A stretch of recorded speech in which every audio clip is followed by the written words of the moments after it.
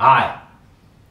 A new friend, Pete, with a YouTube channel called Irish Times, interviewed me on his channel last week. Since then, my channel has grown by over 250 subscribers, so welcome everybody and thank you, Pete. Now, my first impulse was to do maybe a montage, a collection of my old videos. I've been doing this now regularly for about 20 months, and I thought I would show my new subscribers some of the stuff that I've done in the past. And when I thought about it, I realized that the interview that these new subscribers watched was 30 minutes of me talking about my past. So yeah, I rethought that. I don't think that will work. What I want to do here for this video is take a look forward of things you might expect from this channel down the road. But while I was in that mindset of thinking about the past, I went looking at my catalog of videos and found this, my very first video on YouTube.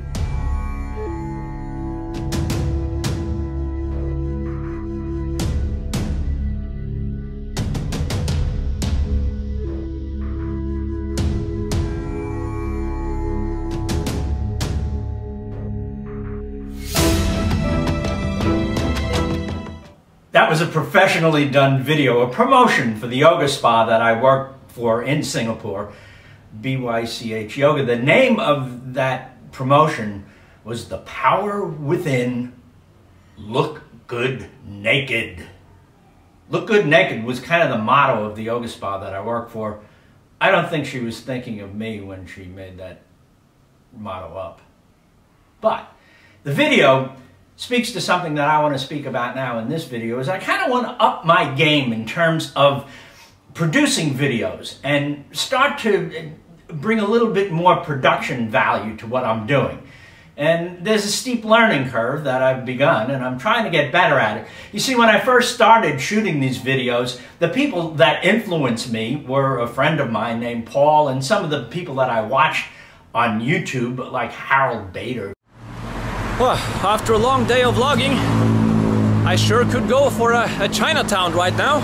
People like that would just go out to a place and point their camera at the place that they were traveling through and tell stories about those places. And that's how I began shooting my videos. Hi, welcome to Bangkok.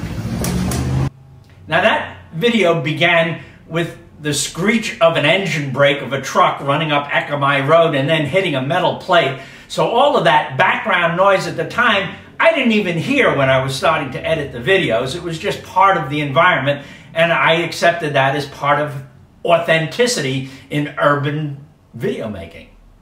Yeah, well, that I think has got to go, because the people that are doing really, really well on YouTube, except for a handful of few people like Harold, he's still shooting videos, and a few others that make, totally unscripted, one take kind of videos. They're good, and I still watch them and I like them, but I think the general game in video making is starting to demand a little bit better quality in the kind of videos that you put together. When I began shooting videos regularly in May of 2020, I also became interested in still photography, something that I really enjoy doing, and I want to, going forward, start using my still photography inside of my videos. This is an example of the kind of shots that I like, kind of an urban style, urban photography focused on style and how people express themselves in the way that they dress, especially here in Bangkok, which can be a very stylish city. I took this particular photograph in Talat Noi, an interesting neighborhood here in Bangkok. I no longer have a yoga business, a yoga studio that's open to the public, but I do have a space here in my home where I practice regularly with my girlfriend Buakau and occasionally some friends. I want to maintain my skills for the day that we can travel freely again. I want to go around the world and take artistic pictures of the people that I've come to know all over the world in the yoga business. People who are fantastic athletes and can express themselves through almost dance-like expressions of yoga. I think I could take some very beautiful pictures doing that. And I want to incorporate that into my video making going forward as well. And that will involve, global travel when we can do that again. So that's another element of video making that I want to try going forward. I intend to continue to go out and walk around and make travel vlogging style videos because I like them. And I want to show my viewers around wherever it is that I'm shooting. Today, I'm going to this really lovely park along the canal. This is the Klong Ton Canal, known as the Klong in Thailand. It's a highly used waterway. It's a commuter way. And I'm taking my gaggle of Thai cuties here to this lovely park to shoot some still pictures.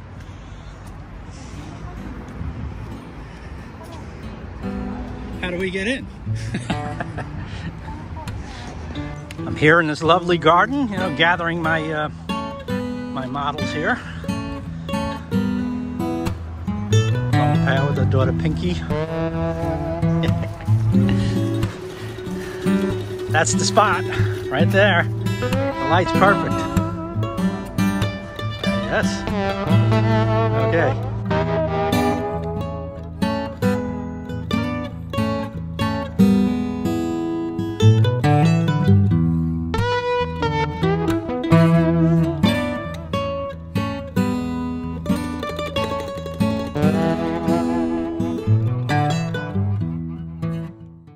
In addition to all the other stuff that I just mentioned, I studied psychology when I was younger, and I was really kind of disappointed with what I was learning from the academic world of psychology.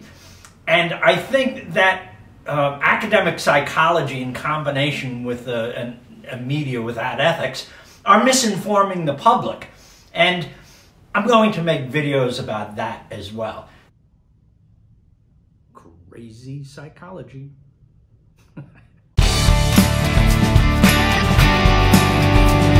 Now, they take a lot of effort because I have to do a lot of research, so I'm not going to do a lot of them. And there's not an endless supply of topics in that field, so maybe one a month you might see there. Here's a preview of the next one, my next video actually. Here's the thumbnail. And yeah, take a look at that. It's kind of a pet peeve of mine. I think that academic psychology departments around the world are creating bad studies that misinform the public. And when the media picks them up and projects them out into the culture, the culture becomes misinformed. They're being fed information, and that's one of my little pet peeves. I'll do my best to keep it non-political. And last but not least, I'm doing short videos.